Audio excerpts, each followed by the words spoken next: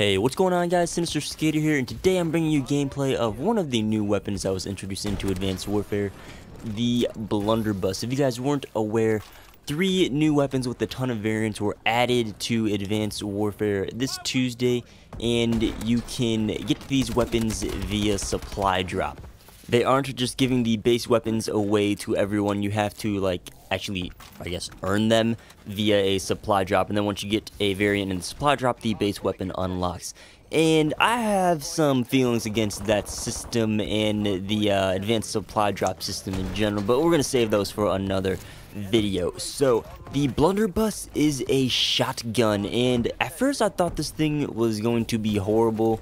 And it's not the best shotgun or gun in the game, but it is definitely really fun to use and is really rewarding when you get kills with it. So we'll start off stat-wise. This thing is very similar to the TAC-19 except for 2 main things. This gun does way more damage than TAC, and it has a way slower reload. This thing shoots like double the pellets of a regular shotgun, so its damage is just like it's way higher than the other ones. It has like the same range, so it's pretty much more damage but a very slow reload. And the weapon kind of reminds me of the No Land Beyond from Destiny. I don't know if you guys are familiar with Destiny, but the No Land Beyond was an exotic weapon, and exotic is supposed to be kind of like some of the best weapons in the game. And it was designed to be meant for certain players. Not everyone could use it, but certain players could use it, and it's very rewarding when you get kills with it and stuff. But Bungie messed up when they were developing it, and there were many variables that made it suck, and one of the variables was this slow stow. Like in between shots you had to cock the sniper rifle back and then put it forward like the Moors. It's like pretty much imagine the Moors with like a 5-second cock back time between it. That's No Land Beyond. That's why this Blunderbuss kind of reminds me of No Land Beyond, because of the very slow reload. But the slow reload kind of adds a certain skill to the weapon, and when you learn how to use it, it's really fun to use. There's, I think, like 12 variants of this gun. There's like 5 for the other 2, but there's 12 variants of the Blunderbuss. In this gameplay, I'm using the dog lock because that's what I got for my first one, and it gives you like a +1 to range and a -1 in like mobility or something. One of the best variants is the legendary Dragonfire. It just looks awesome. It's like an ancient Chinese dragon like sculpture on the end of your gun, and it has like the best stats. So kind of hoping I get that, except it's legendary, so we don't know how those are going to how that's going to turn out.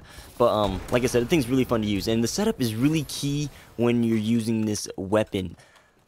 How I've used it and how I think this weapon's meant to be is you have to be sneaky and then attack. So, you know, kind of lurking around the map and then punch people in the face with your Blunderbuss.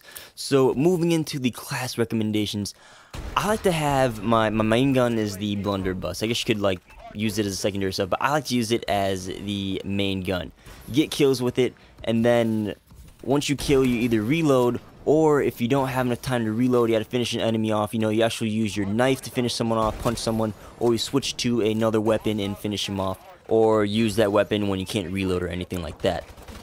So the Blunderbuss comes with 3 attachments. It's a quick draw grip, the advanced rifling, and the stock attachment. So what I like to use is the quick draw and advanced rifling. Of course, advanced rifling gives you more range, and the quick draw reduces your time you need to aim down sights, and you want to aim down sights when firing this weapon because it reduces the spread a ton. And then I like to use overkill with the AK-12 RIP. You can use a secondary if you want to free up another point that you can use, or choose a different weapon. I like my AK-12 because it kills really fast. Just switch to it really fast. It has low recoil. You just kill someone, do whatever you have to do with it. It's a nice weapon. I like to use it with that. And then for perks, low profile and blast suppressor, I feel like are necessary to stay off the radar, because like I said, you want to be sneaky with this weapon. So low profile will keep you off UAVs that are always happening. Blast suppressor lets you boost across the map. If you're chasing someone down, you can boost on them, catch up, and then pop them in the back or do whatever you need to do. It's kind of the sneaky tactic to the whole class setup that I was talking about earlier. And toughness and scavenger aren't really necessary, because toughness, you're using a shotgun, you don't really need to have toughness. And then scavenger, you get 9 shots with this weapon, and as of now, people are using it so you can pick ammo up off the ground from dead people who had the Blunderbuss, or you can switch to your secondary, primary, whatever the heck you have in your other weapon slot. I just never found myself running out of ammo even when I went on big kill streaks, so Scavenger I don't find necessary. Now, the final 2 perks I have, Fast Hands and Gung Ho, are a must. Fast Hands, like I said, Blunderbuss is awesome, takes a lot of people out, it's good, but if you're getting overran by enemies, you gotta switch to your secondary weapon and kill them off, so Fast Hands is necessary. You need to have that Fast Hand so you can guarantee yourself a chance in a gunfight if you're getting charged or something like that. And then Gung Ho, you're using a shotgun, you want to be ready to shoot that thing at any time, so I feel like that's a necessary thing that you need to have too.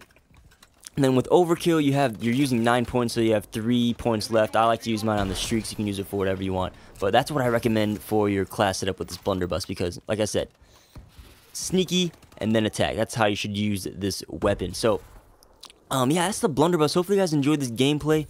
Like I said, I thought it would be really bad, but it's not too bad. It's really fun to use.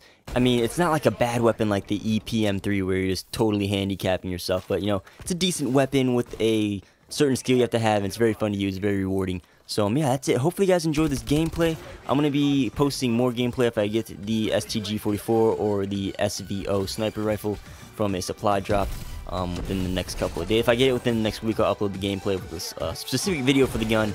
If not, you guys will find out when I get the gun in gameplay, First Star Fridays or whatever. But with that, hopefully you guys enjoyed. Let me know what you guys think of the Blunderbuss down below in the comments. And if you guys like it, don't like it, all that. And with that, guys, thanks for watching. Super Skater. I'll see you guys on the next video. Peace out.